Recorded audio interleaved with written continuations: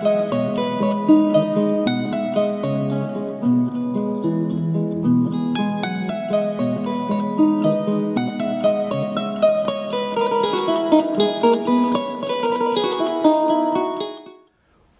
to the first edition of Mobse Education Forum. Of course, that is the Ministry for Basic and Secondary Education in the Gambia. Today we are going to talk about some of the overview of Mobse set up in the Gambia, and also the challenges that they are facing, and also what are some of the monitoring mechanisms Mobse is using to make sure we have quality education in this country. Our guest tonight we have in the studio, of course, on my right here we have Adama Jimba Job, Deputy Permanent Secretary, Mobse and Programs. And on my immediate left we have Mariama Chow, who is the Principal Education Officer, Programs. And on my far left is Mr. Andrew Gomez, Principal Education Officer and Head of M&E Unit. So, ladies and gentlemen, welcome to the program. Thank you. Thank you. First of all, I will begin with Mr. Job. If you can kindly tell us your role and responsibilities with regards to your portfolio. Yeah, good evening, viewers. Welcome to the first edition of Education Forum with QTV. I mean, my name is Adama Jimba Job, Deputy Permanent Secretary, responsible for programs. That is, I'm in charge of all programs of the ministry. I coordinate them as the figurehead with support from Madam Mariama Chow, who is also responsible for, he's the PO responsible for programs. But in tandem with her, we are the one coordinating issues that relate to programs and policies of the ministry. Thank you, Mr. Job. And immediate right, Mariama Chow. Good evening, everyone. As already said, I'm responsible for programs, assisting Mr. Job, working with the Deputy Permanent Secretary programs, and with more focus on policy issues and some of the specific programs that we are dealing with on access and equity and quality education. Thank you, Mariama Chow. And of course, on my far right, Andrew Gomez. Thank you very much. Good evening, viewers. My name's Andrew Gomez, and I am the Principal Education Officer responsible for monitoring and evaluation. And my role is actually to serve as a clearinghouse for the sector that is providing updates as to how well the sector is progressing in terms of programs and in terms of implementation, and indicating from time to time the level of achievements against the objectives of the Ministry of Basic and Secondary Education. I have a staff of 4, and we're collaborating very well to give updates to the sector and our partners. Thank you, Mr. Gomez. First, I will start with Mr. Job now to give us an overview of the Mobse setup in this country. Yeah, thank you very much. I mean, when we talk about the Ministry of Basic and Secondary Education, basically is headed by the Honorable Minister, which is a political appointment. And the technicians start from the Permanent Secretary, who is assisted by 2 Deputy Permanent Secretaries, I mean, myself and the Deputy Permanent Secretary, Admin and Finance. And then we also have 12 directorates, 6 at regional levels. Every region is headed by a director, and POs and education officers, senior education officers go down the ladder. And at headquarters we have 6 directorates also, which are the planning and public, they used to call it planning directorate, which is responsible for statistics and all other things, budgeting, and all those things are part of the planning directorate. It's headed by a director, but these other units are all headed by a PO. For example, you have the PO budgeting, who is in charge of budgets. They have the PO M&E, the IFMIS, and they are also assisted with senior education officers and education officers. Then you have the Human Resources Directorate, which is also headed by a director, and the POs, they are responsible for the human resources issues of the ministry. You have the Standard and Quality Assurance Directorate, which is also responsible for monitoring of standards in our schools, headed by Director 2. And you have the Curriculum Research Directorate, which is responsible for curriculum development, but also advising the ministry as far as curriculum issues are concerned. I mean, then the last headquarter directorate is Science and Technology Education, which is also headed by a director, and then you have principal education officer and education officers that assist him, but mainly their focus is supporting the sector in terms of maths and science education in the country. But in addition to that, there are certain units that are also under the Office of the Permanent Secretary, like his unit, the M&E, is directly under the Office of the Permanent Secretary. You have the TVET unit, which is, you have also the assessment unit. These are all units that are under the Office of the Permanent Secretary. They are not under any directorate, but under the Office of the Permanent Secretary. Then if you go to the regional level, you have, like I said, in all the regions, it's headed by a regional director. And the regional directorate also are responsible, or they represent the Permanent Secretary at the ground level. They are responsible for monitoring teaching and learning in our schools.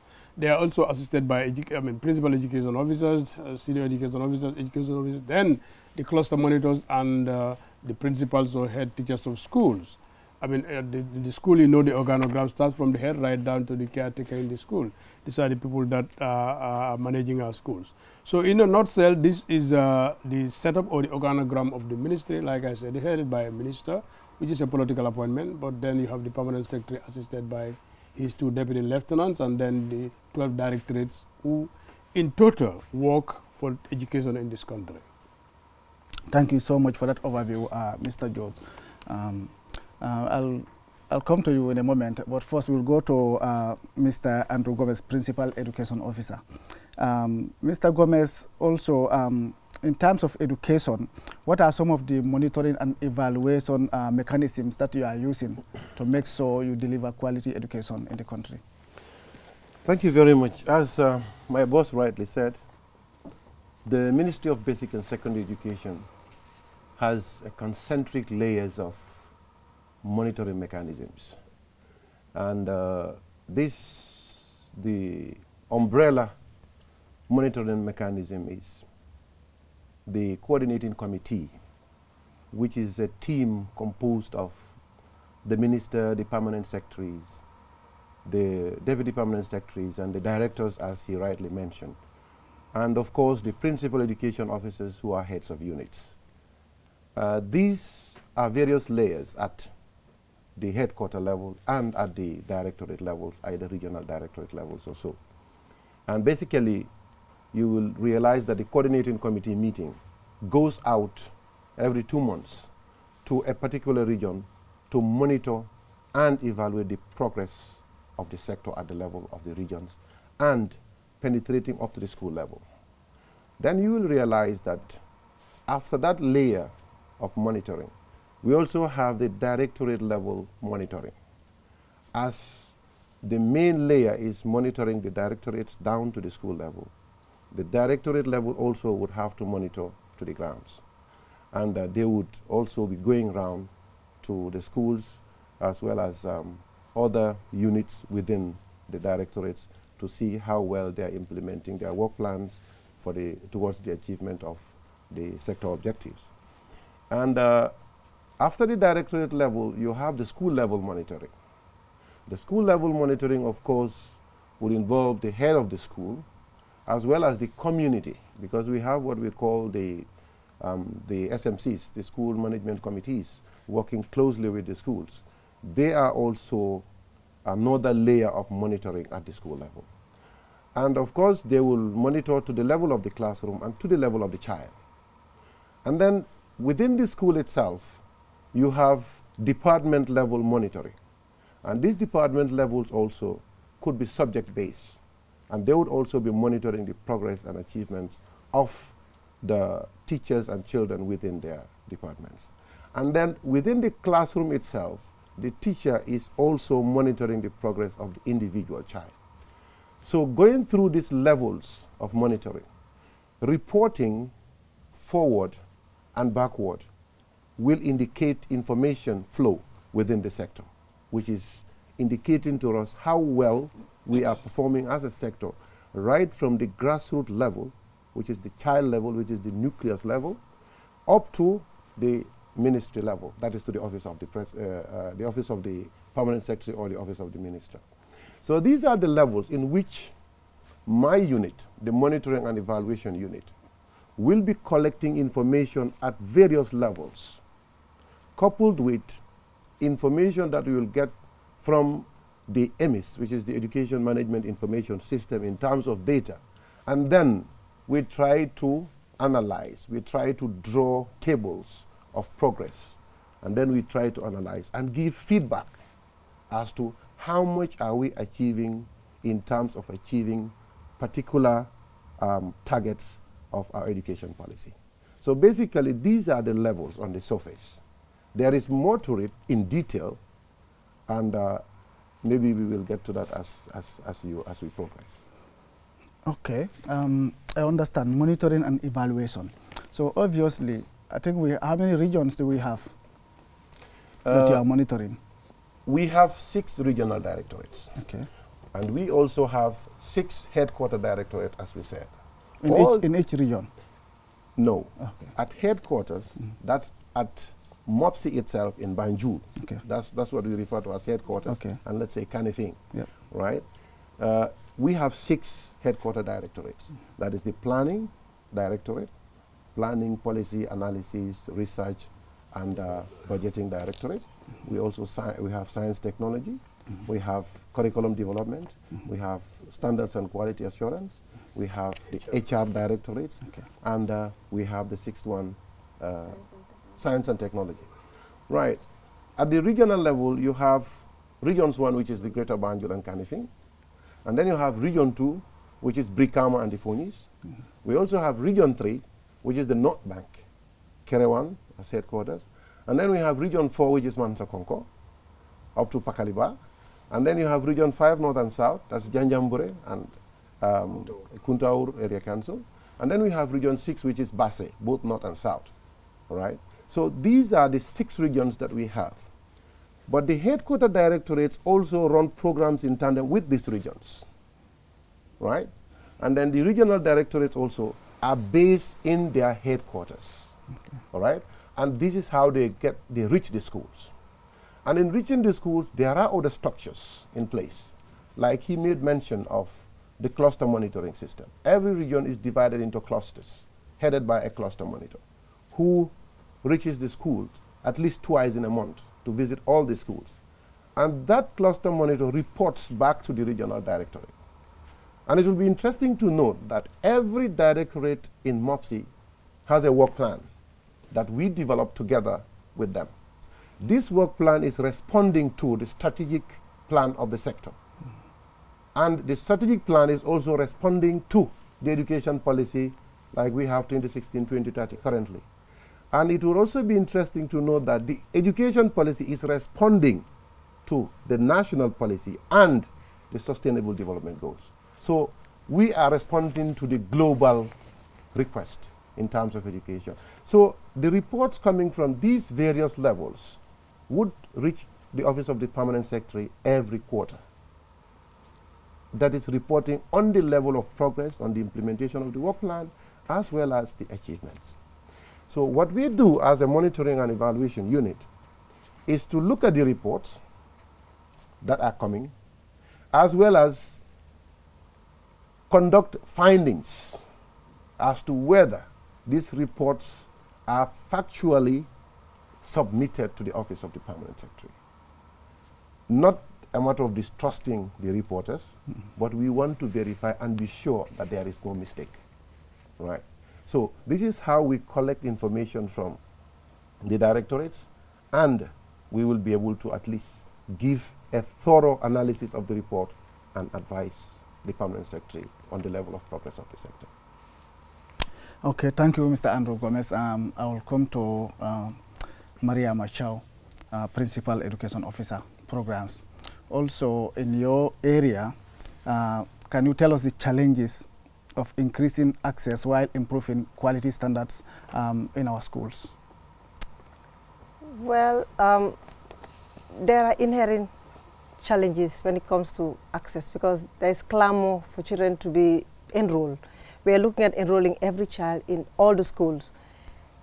in the process of having more schools being open, obviously you have numerous challenges of getting teachers into those schools, getting teaching and learning materials into those schools, having the children attend those schools, keeping them there, sustaining them there, and being able to assure quality also, that access is open and there is quality. There are numerous challenges.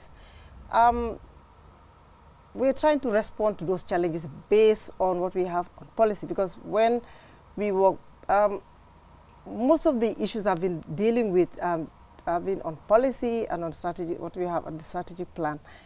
I can refer back to when we go to meet the public in getting our policies ready. These are some of the things we get challenges on. The people are complaining about there is access, there is no quality, and those are things we are trying to respond to. There are a host of activities or programs that are put in place to be able to get those teachers in schools, in the remote areas, being able to transport the children to school, to be able to assist them, because here we have some school buses, there are taxis around, it's easy for children to ride bicycles and go. But when you go up country, you do see children trekking from school to school. We're trying to reduce the distance that children travel or trek to school in numerous ways. We are trying to assure quality at school level. And with those ones, we have quite a number of things. Teachers be encouraged to go there.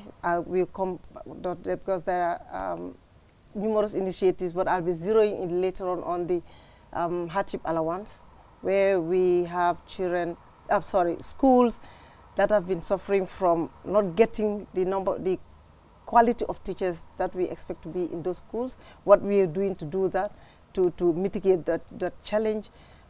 We've got challenges of what Mr. Gomez have talked about in monitoring and evaluation. Things that there are programs that are put in place in response to that, for them to be able to report back to see that things are working fine.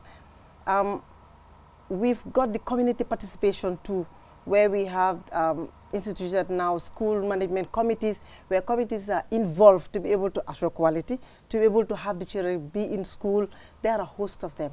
I think we can touch on some of them later on. Yeah, yes. Coming to children like in rural areas going to school, I know there are school buses here. Yeah. Do you have the same facility for students in the other regions? Because you said you are trying to minimize them. Like I know there is something called Recycle UK who bring bicycles and give to students, you know, in rural areas.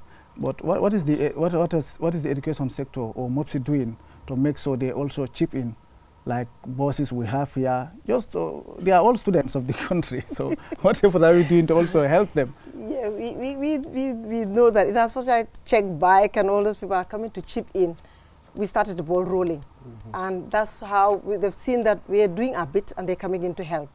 We've had challenges where, particularly during the rainy season, before I come to distance, we've had a meeting in Wasu when we were preparing this policy.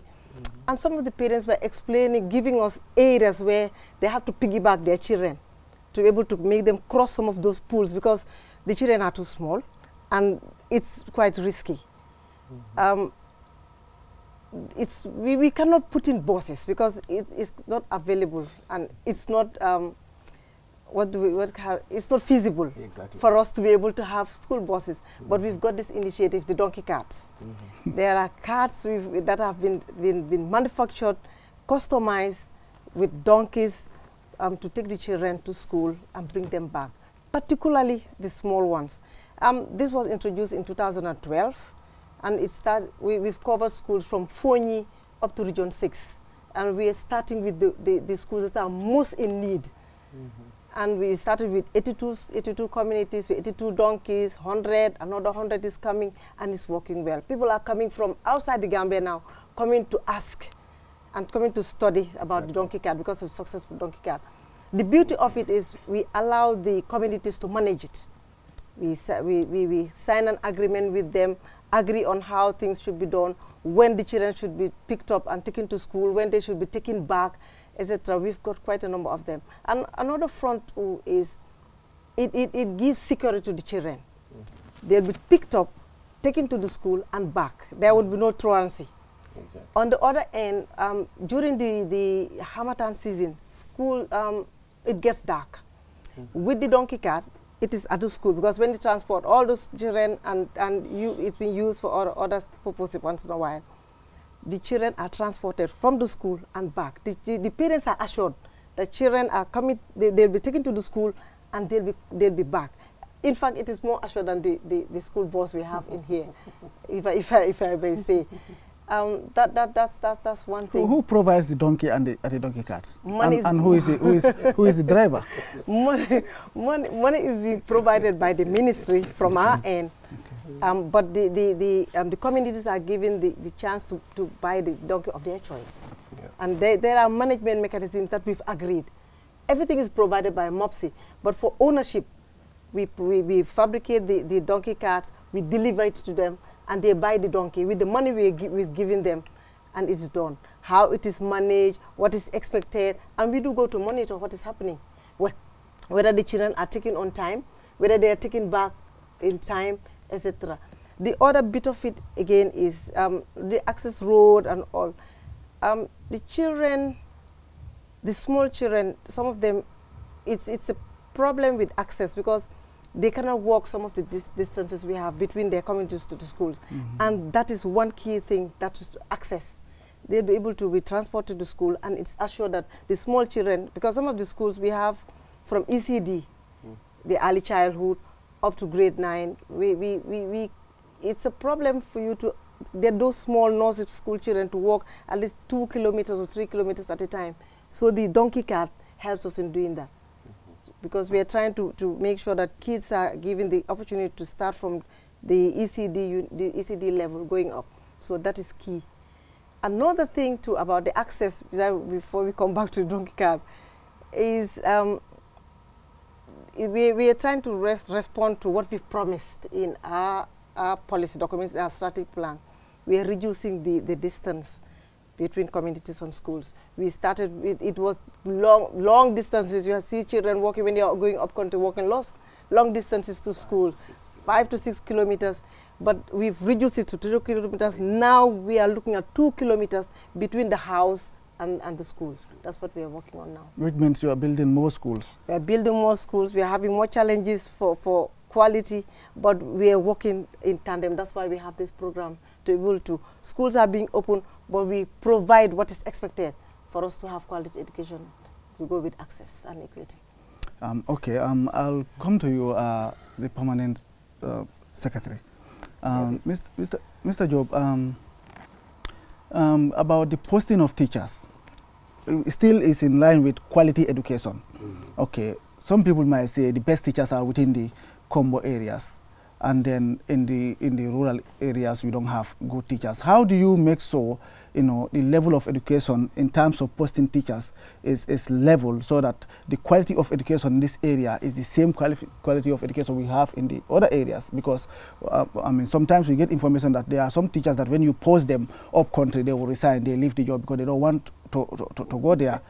So I mean, how are you managing with that? Like, how do you post teachers?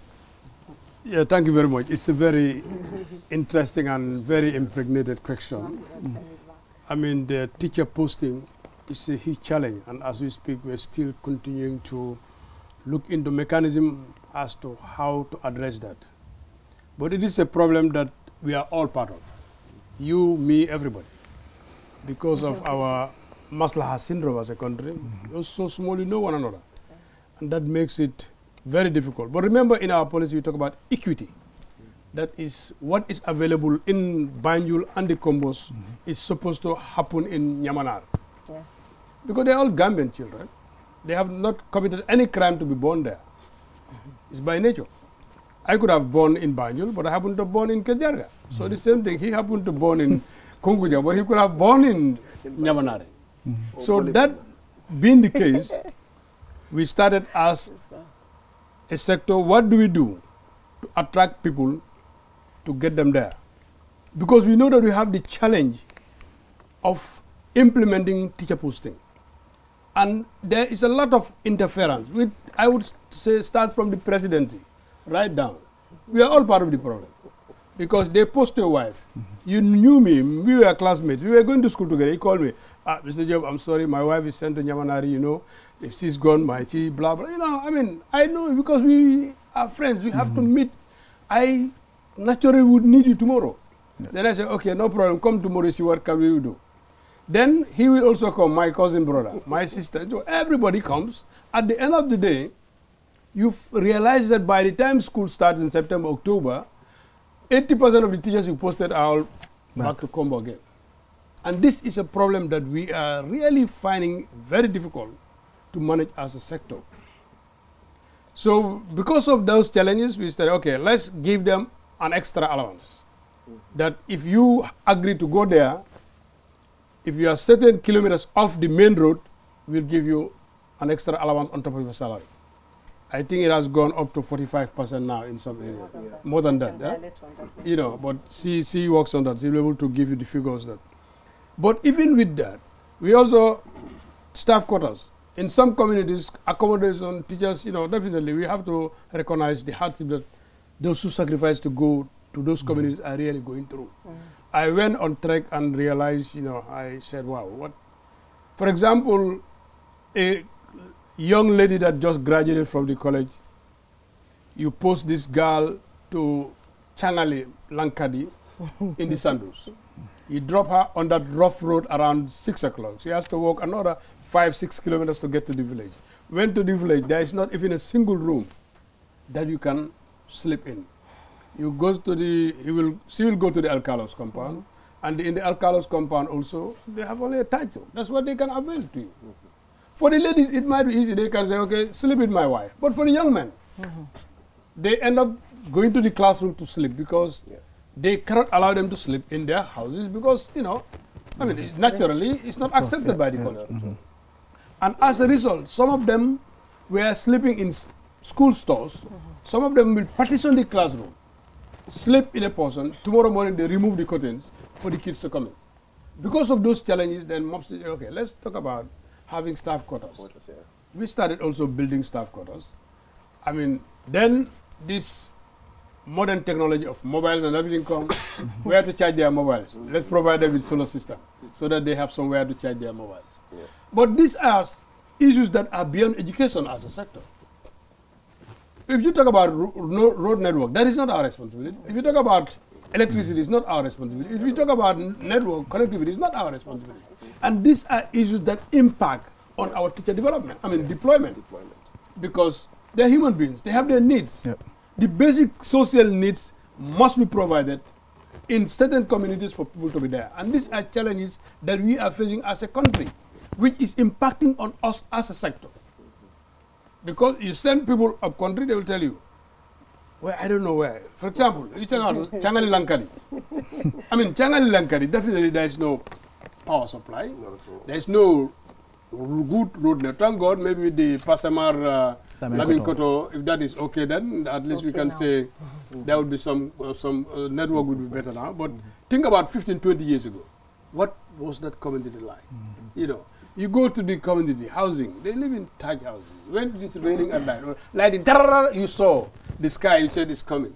A poor guy or young lady who educated, born in Banjul, educated in Banjul, have never gone beyond Birkama, then you post her there. It's a problem. It's a problem.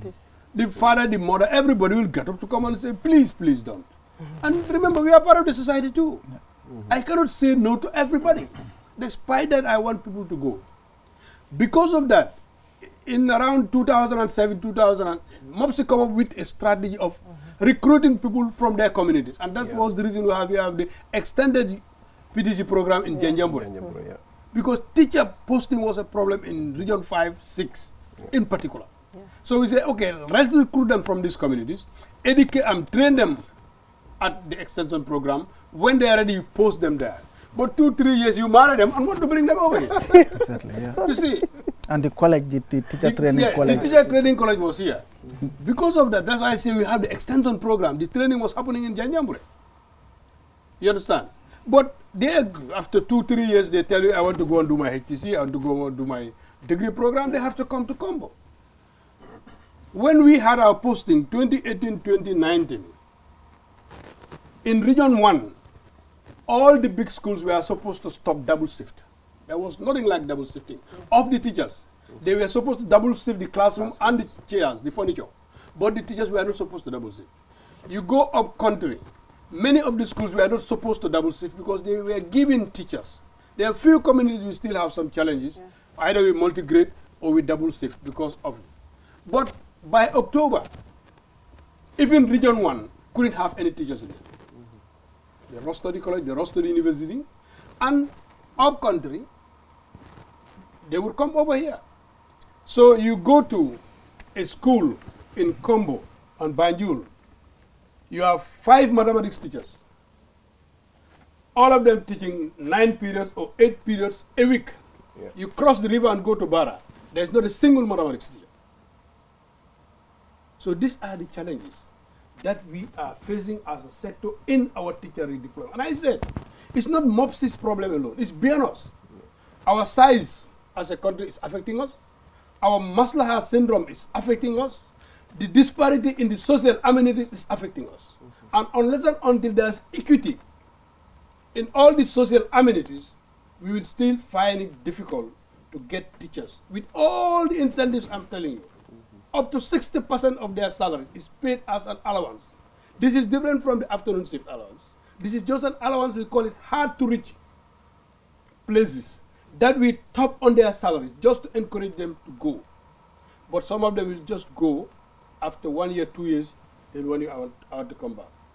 Some would tell you, despite all the monetary gains, I would still want to stay here because here is where I have access to medical facilities, access to internet, access to running water, you name them. So basically, I think the government need to double their efforts, like building, extending the electricity to rural areas, and then building better schools and the road networks, the water supply, that can bring equity.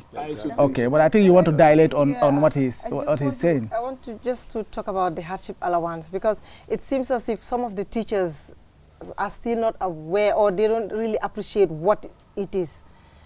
It was introduced in 2005-2006 academic year, because as Mr. Job said, we had problems in equity, and it was affecting quality in the system.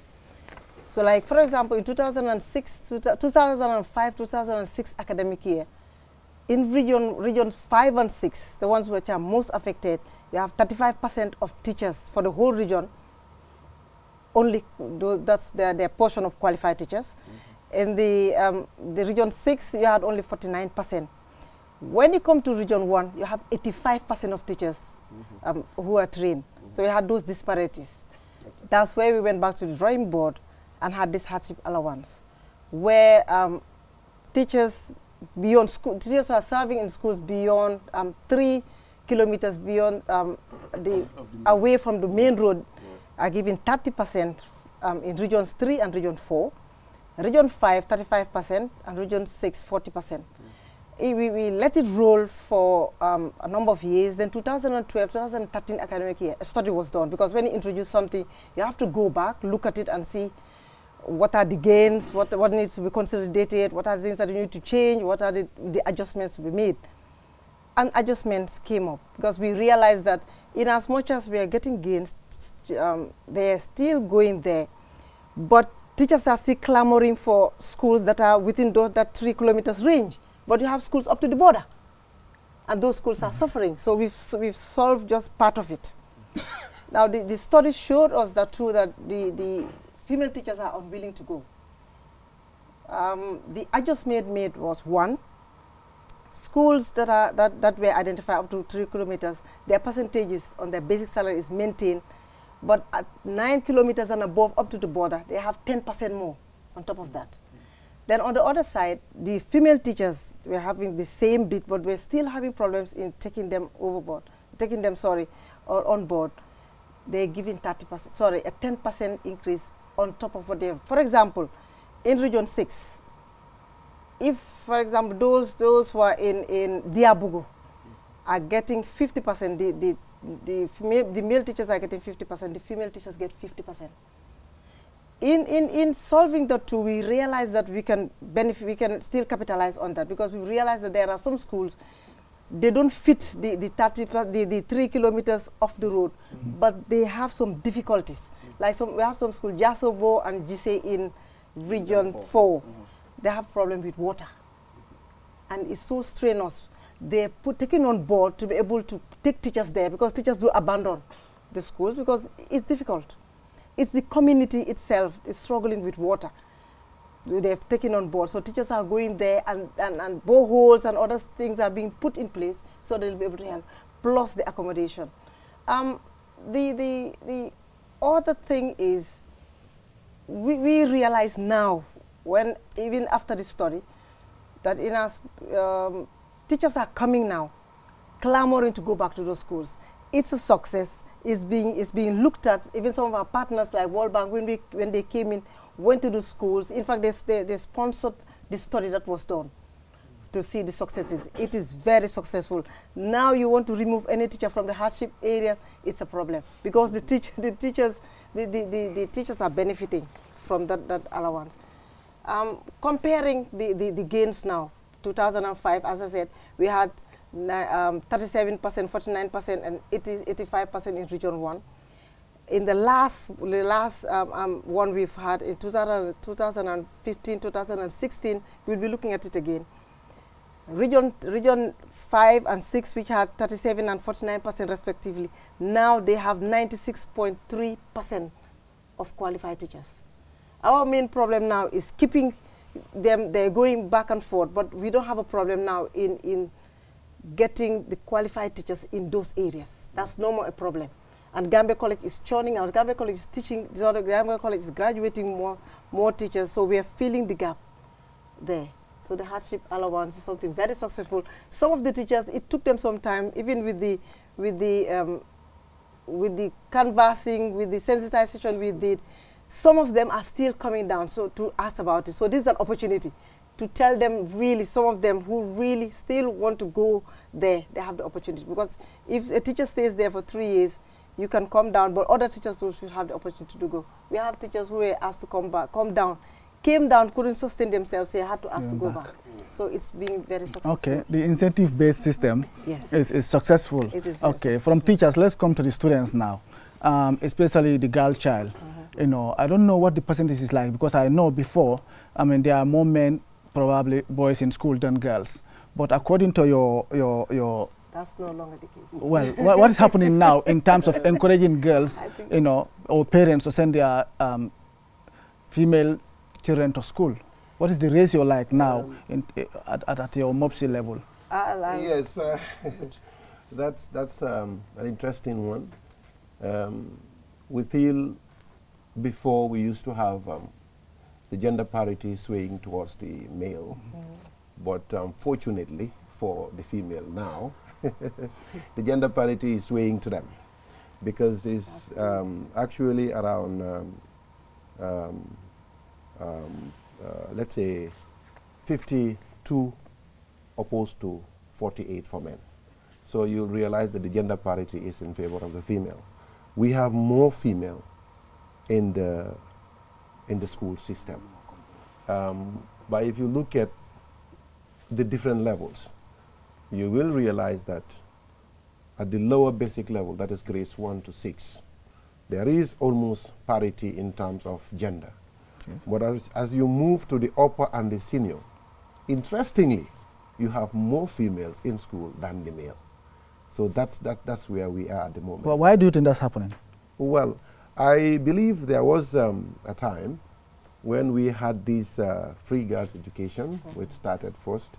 And of course, vigorous sensitization was conducted nationwide.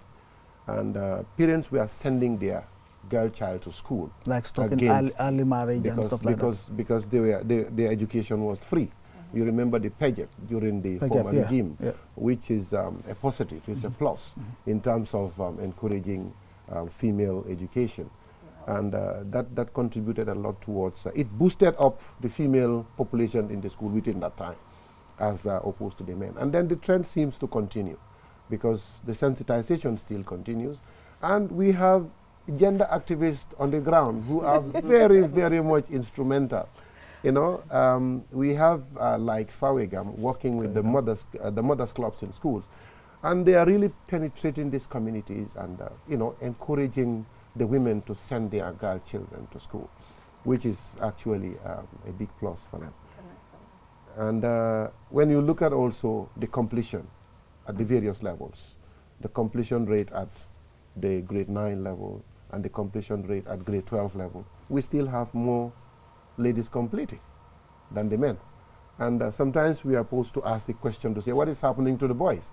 Because you will see that like grade 12 and grade 9, in the past 4 or 5 years, there is a sharp downward trend, which we can relate to certain activities of like moving to the back way to Europe. You have a lot of children leaving grade 9, especially in the North Bank, my boss region, the Upper region, the Central River region. You have a lot of them leaving grade 9 to go to the back way. And the same trend is affecting grade 10, 11, and 12. So I think we have to do something now to encourage the youth, especially the boys, to stay and come up. Otherwise, the ladies are going. Anyway, if a man can be a doctor, a woman also can be a doctor. So thank you for that, Mr. Gomez. I need to add, please, that we have a gender unit specific, and they're working on programs to be able to mitigate this.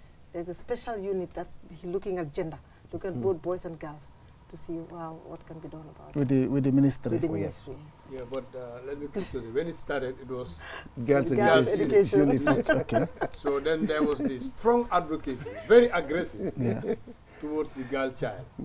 And that in some communities, particularly the Giants, decided to withdraw the boys because the girl was free.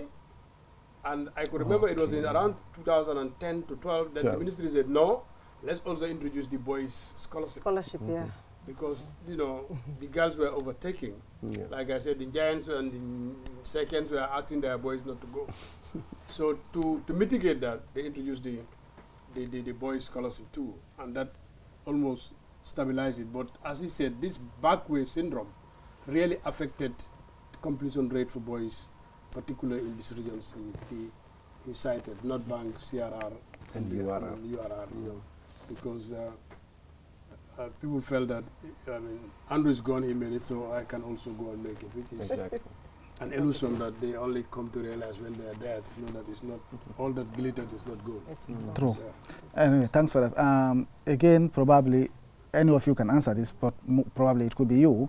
We are talking about schools again. And then when you come to schooling, we also have Arabic schools. We have madrasas, you know, that are operating. Okay, how are you working in collaboration with those people to see to that the quality of education there also comes up? Because sometimes you see a student going to Arabic school, but at the end he comes to an English school again. Are you involved in monitoring those schools as well, and what help are you doing to make sure we have good education at those places as well?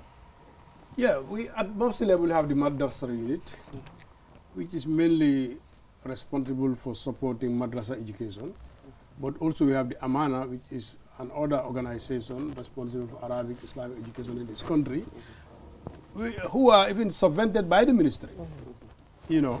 But then a few years ago, we have this bilingual program, and then we're trying to synchronize our curriculum. Because what we felt was, we want everybody to be educated. And there were people who were actually against Western education. They prefer their children to go to this either Dara or Madrasa or Islamic way of education. And we felt education is education. It doesn't matter which medium you use to receive the instruction. As far as you are educated, that is what we are advocating, that every Gambian child should be educated.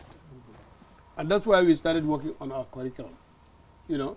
And then we have, like I said, the madrasa unit. And in the alignment of the synchronized curriculum, what we're saying is we want to make, in a way, the guy, that poor boy in the conventional education or in the conventional system, what he's learning in science is the same what this girl in the madrasa learning in science. But the medium of instruction is different. When you talk about mathematics, 2 plus 2, whether it's in Mandinga or Wolof or Manjago, it's still 2 plus 2. Same answer. Same answer you're going to get.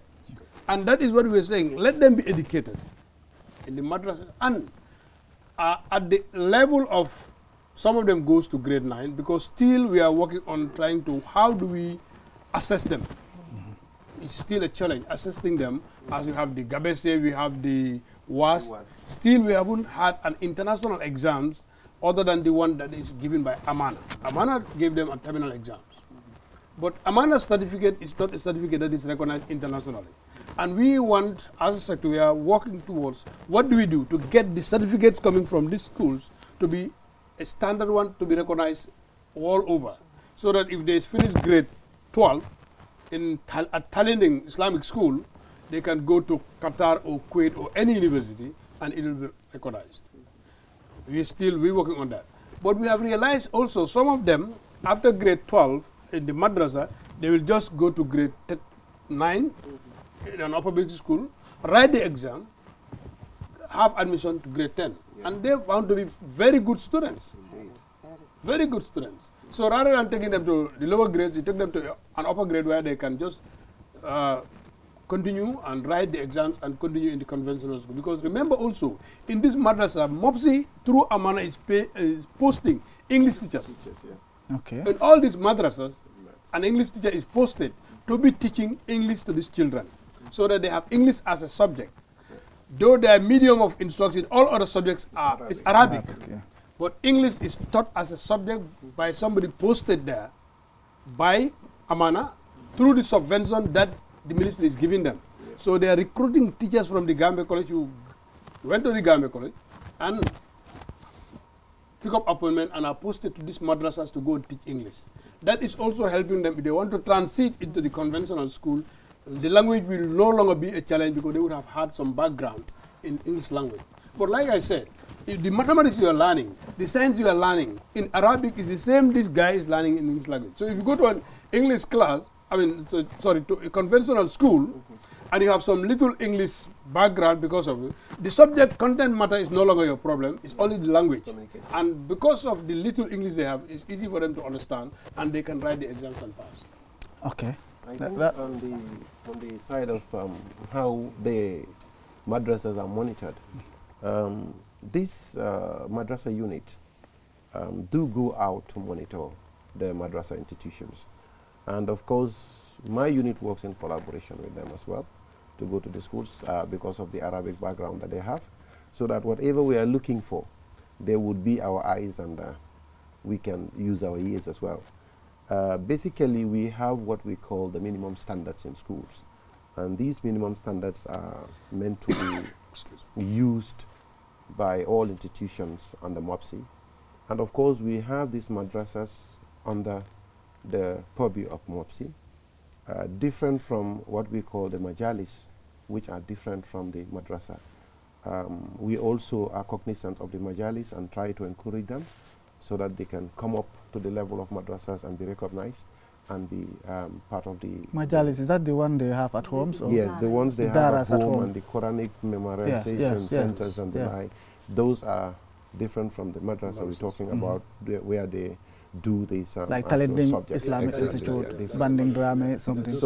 So basically, when we monitor their achievement in terms of these minimum standards that are developed by the Ministry of Basic and Secondary Education, and when we talk about the minimum standards, they are what is expected of an institution under Mobse to achieve.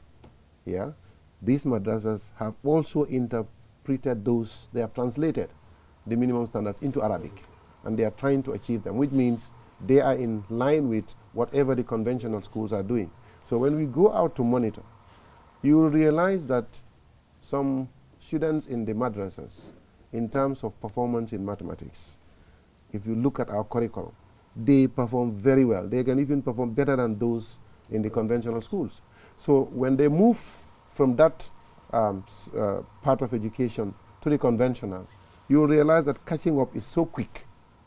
That's why some of them, they perform very well. I could remember teaching a student from the madrasa institutions at grade 9, and the child just did extremely very well in the Gabeke. from the madrasa to grade 9, and then that's how he goes. So it's actually a very good thing that Mobse is looking into all those domains of education. You want to comment? Yes, I would just want to add that Mobse is not looking at changing what they have. They are left with the system. We're just trying to bring them up to par where they'll be more marketable. Yep. And discussions are in progress with WIAC to see what can be done for them to be able to have those exams, to be able to see those exams. Another thing is the majalis, the dara you're talking about. We are looking into those schools. We are looking into those setups too.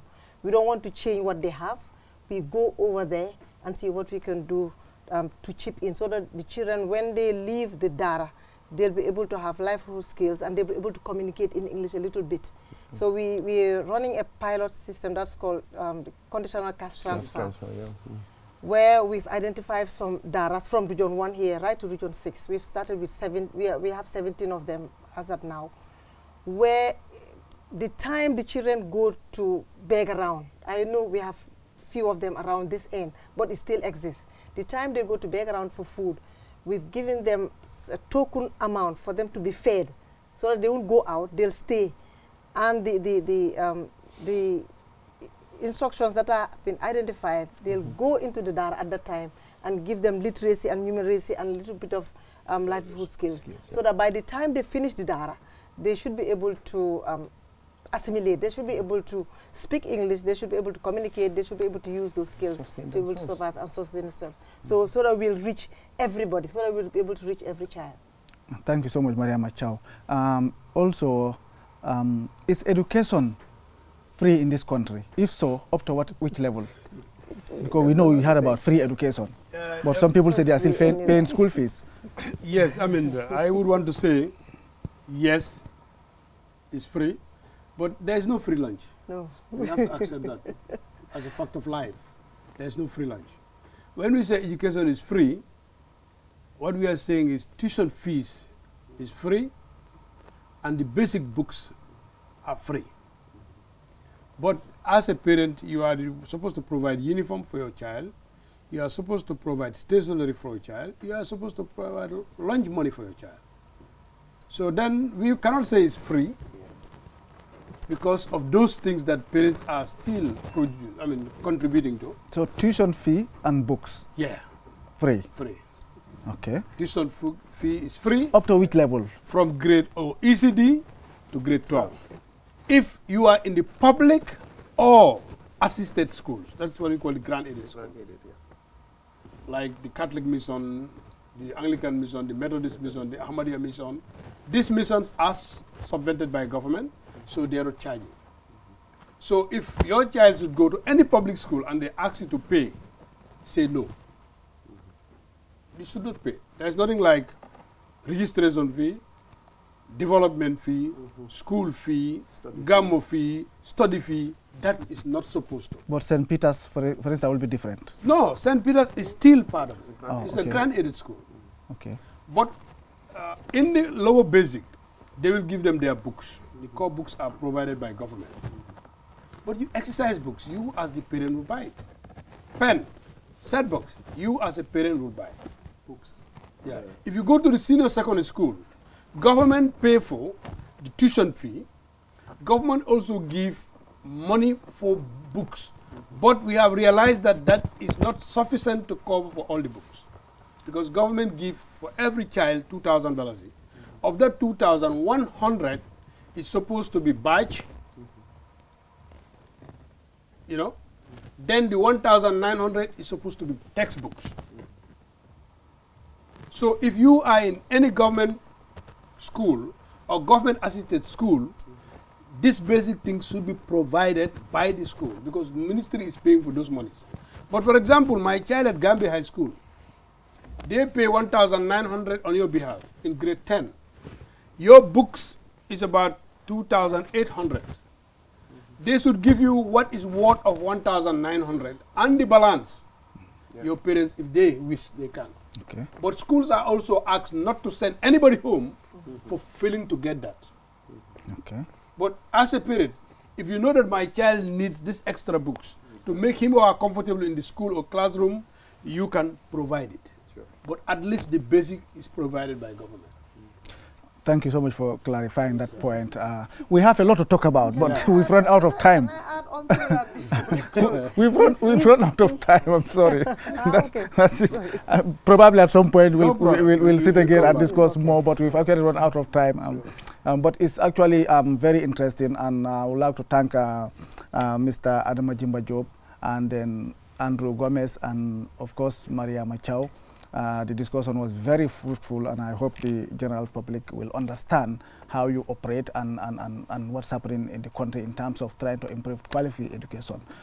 Viewers, thank you very much for watching, and this is all we have for you today, and have a pleasant evening.